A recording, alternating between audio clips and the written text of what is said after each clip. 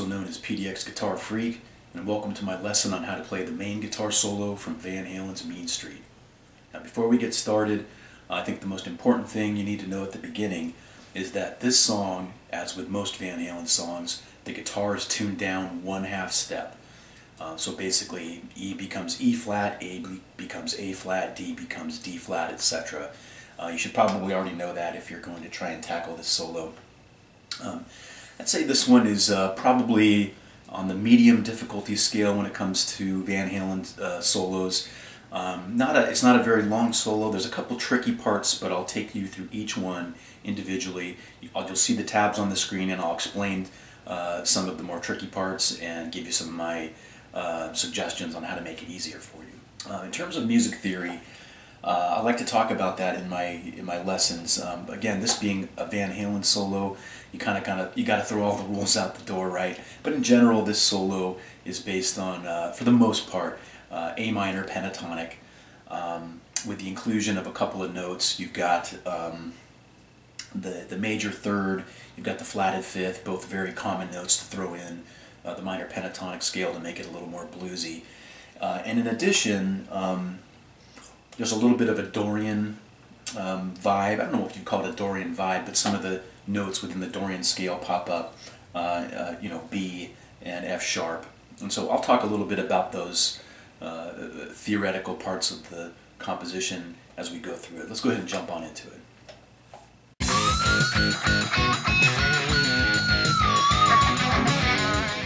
Section 1 starts with a rake up to the 7th fret on the G string, and then what I like to call a big ass bend. We're talking about a 2.5 step bend, which basically takes you from the 7th fret to the 12th fret, like this. That distance. But with pinch harmonics. That's a very big bend. In fact, if you're playing on a guitar that doesn't have a Floyd Rose and you're not tuned down 1/2 step, again you should be, you might have some difficulty with that, and you might want to be careful. You could break a string. What makes bending that big easier is one, well, when the guitar's tuned down, there's less slack. You can bend a little bit further without worrying about that. Having a Floyd Rose, because what happens is when you do a big bend, you can see that the Floyd Rose bridge kind of moves a little bit with it, and that provides a little bit of slack to compensate for the bend. So having those two things definitely helps. So again, you're bending up and you're hitting a couple pinch harmonics before going down, and then back up a full step and back down. Okay, like this.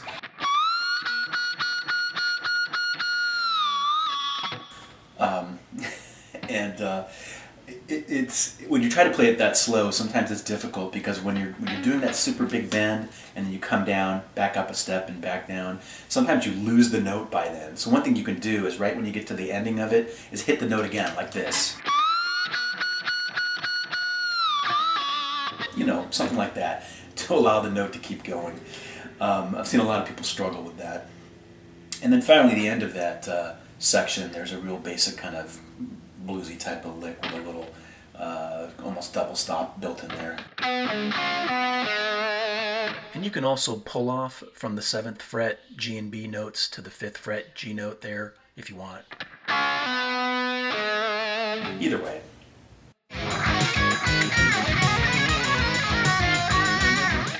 Section 2.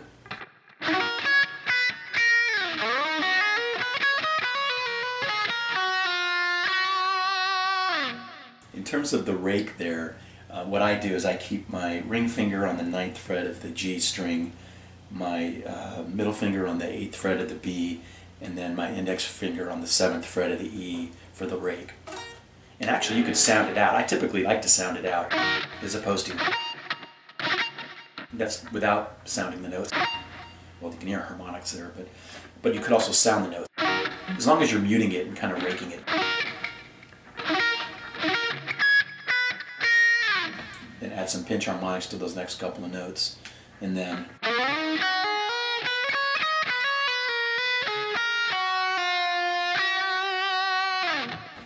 and on that last note with on the 8th fret of the B string, you can add a natural harmonic there if you want. In fact, that's how I've seen it tapped. I do have the official Van Halen fair warning, songbook, tab book. But I said this before, I said it in my last lesson. Tabs are not always right, okay? Eddie Van Halen does not sit down and read these tabs books to make sure they're authenticated. Even though it might be the official one, that's just because he gave his approval for the people to do it. He doesn't read it. So you really have to take tabs with a grain of salt. Use your ear, okay? And you'll figure out what's wrong with the tabs and what's not. Another thing that I do is I always take the song when I'm learning it and I slow it down using whatever software I might have, so I can hear it in halftime, for example, and really listen to the notes. In fact, you can go out on YouTube and find isolated Van Halen guitar tracks, and I did that too for this solo, just to make sure I wasn't missing anything, and really studied that one to give you what I've got here.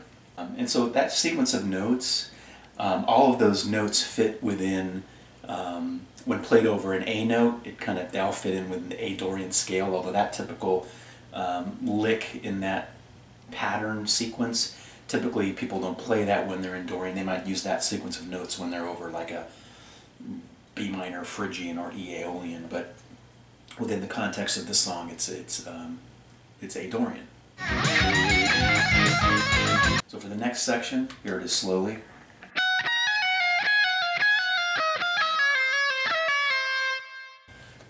Do it again.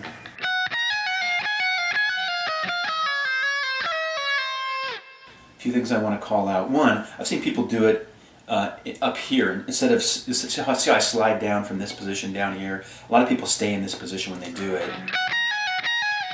I'm not playing it right, but they stay up there and do it. But for me, it's more comfortable to slide down and do it in this position down here.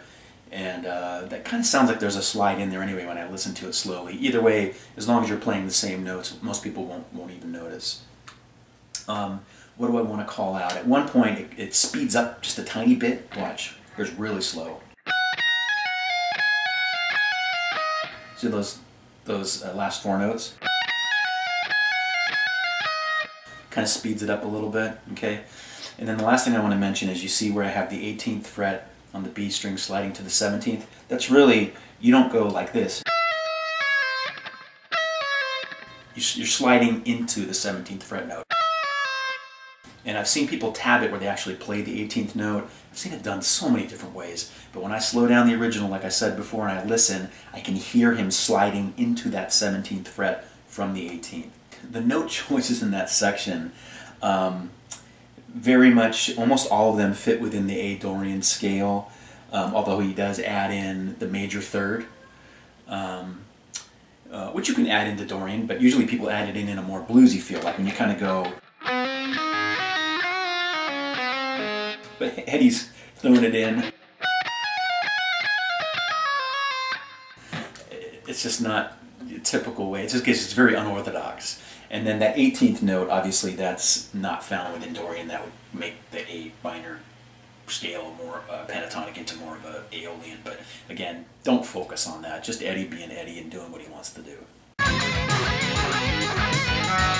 The next part, section 4, this is one that I don't enjoy a lot. It's funny, I was watching Doug Steele's lesson on this recently because I was curious on how he played it. And I play it differently than him, by the way. Nothing wrong with that, everyone has their own interpretations. But I remember he, at this section, said he didn't like this part, and typically when he would play the solo, he'd improvise this section instead of doing it like this. And I get it, because it's kind of tough, it's kind of weird. But basically, here it is slowly.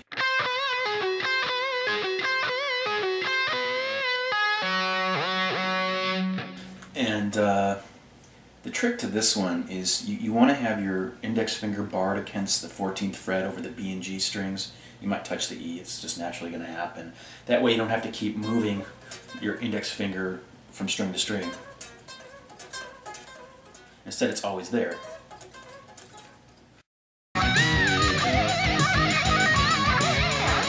So this next section has a very large bend at the beginning, also a two-step bend, which takes you from here to here. Before coming back down. Here it is slowly.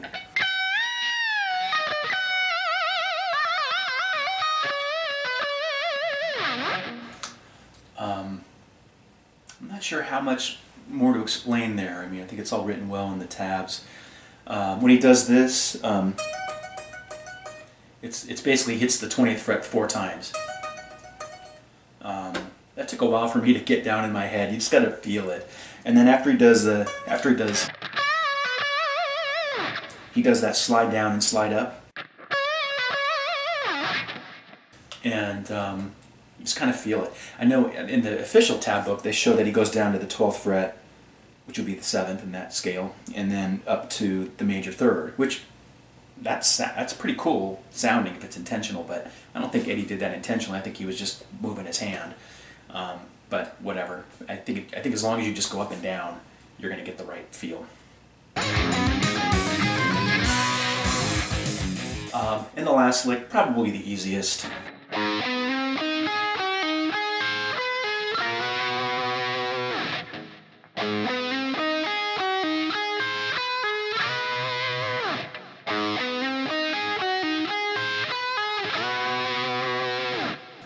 I'm not sure what there is to explain there, but obviously I'm barring my finger across the D, G, and B strings on the 14th fret.